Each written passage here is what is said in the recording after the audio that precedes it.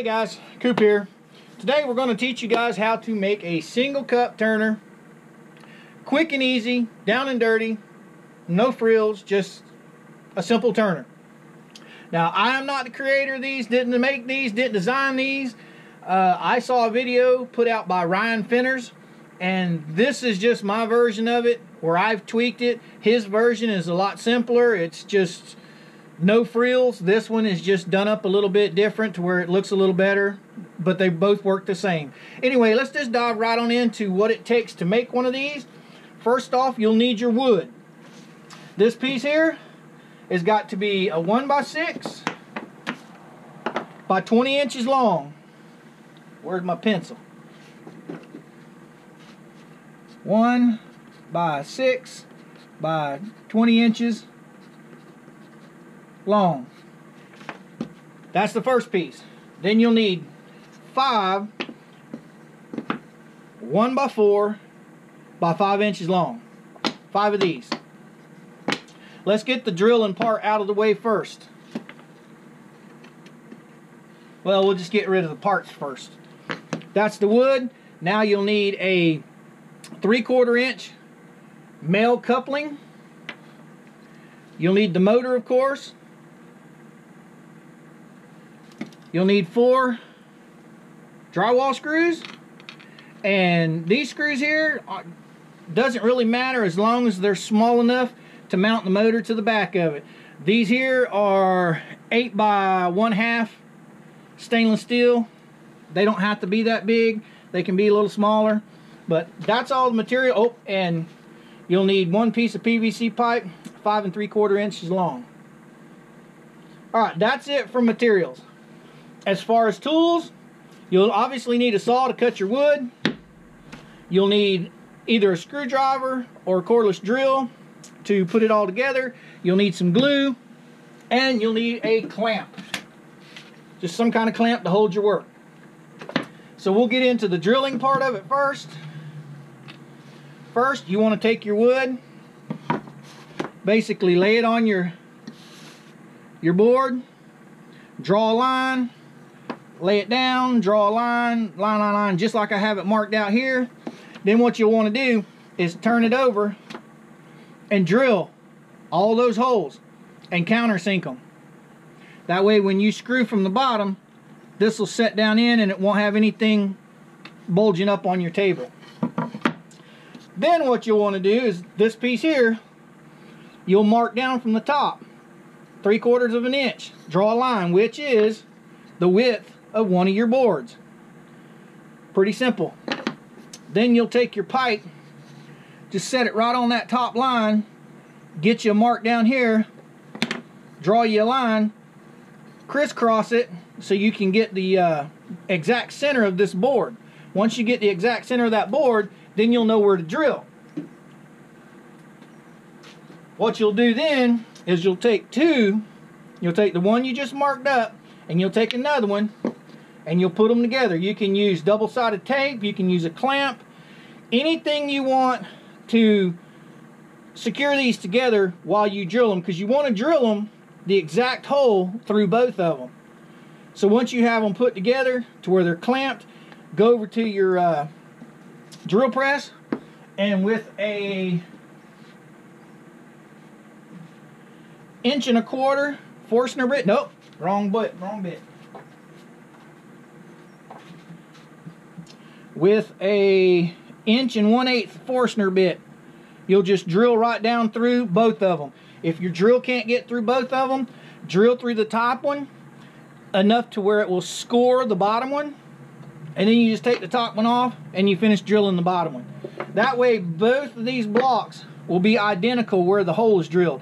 That way your pipe will line up perfectly. Once you've got all that drilled and done, now comes the fun part of putting, well, nope, we got one more thing to drill. You got to drill these 2 holes on the back of one of them.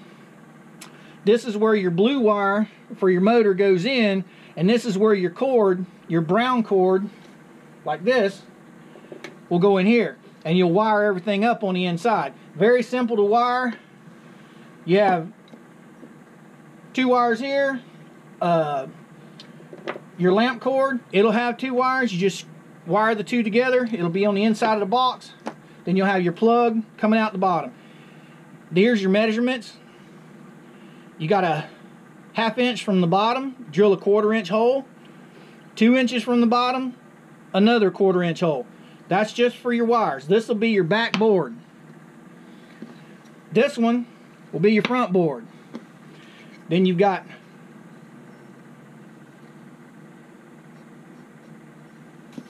the two sides.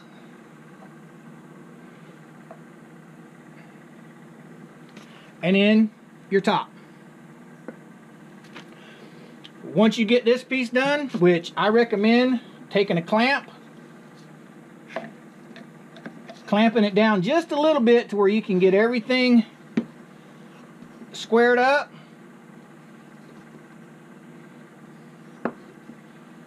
Once everything's squared up, you're ready to rock. Now, before you put all this together, I suggest you put glue. We'll just start that over. You'll take glue and you'll run down the sides of both boards. Then you'll glue them up together. You'll put them together.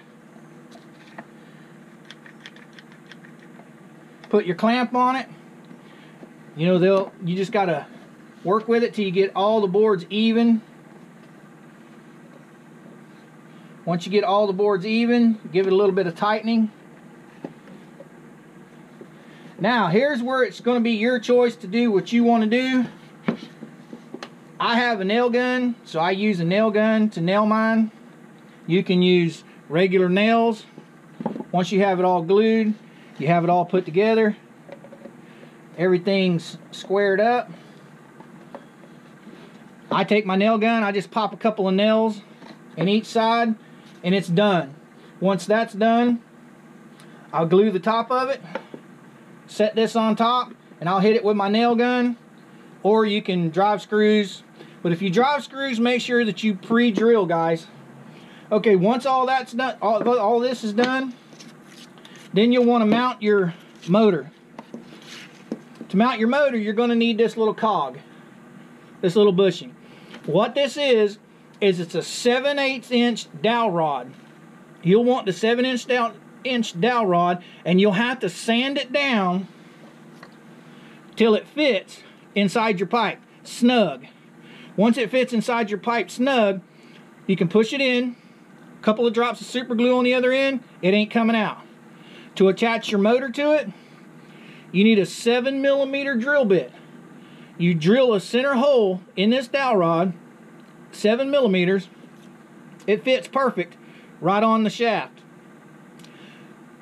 Fill this with epoxy or glue, slide it on there, let it set and dry. Once it's dried, then you can put it inside the pipe, push it all the way in, a few drops of super glue, you're done.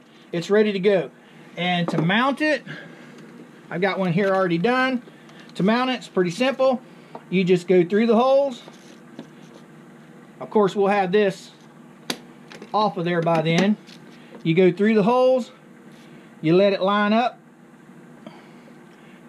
screw your screws in, you're done.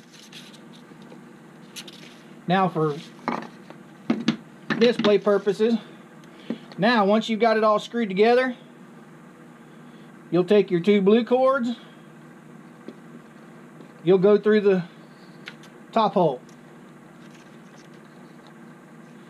and then your brown cord, which I don't have one right now, it will go through the bottom cord or bottom hole, and you'll hook the two together. Once all of that's done and you got all that hooked together, you'll have your box like so.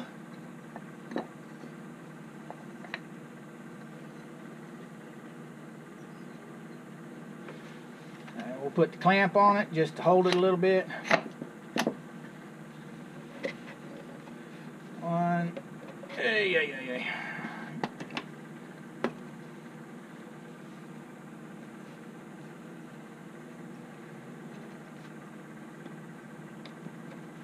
just a little bit, everything's squared up. Okay, your box is done, your motor's mounted.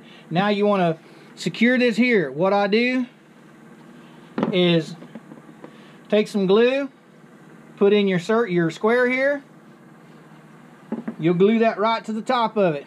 Take another clamp, clamp the two together.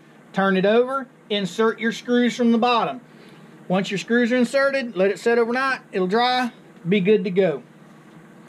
Alright guys, I know I didn't put this all completely together, but it gives you an idea of how to make this.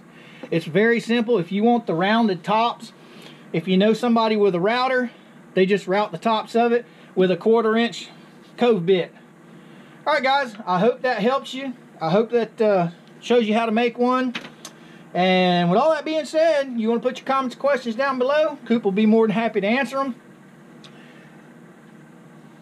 And you guys all know we got the Facebook, all the social media sites up and going. Facebook, Instagram, Pinterest, Google Plus, all that. All the links will be down below. You guys want to join us on one of them, all of them, or none of them, it's entirely up to you. But I hope this helps you, and old Coop's pretty much going to say, Coop out.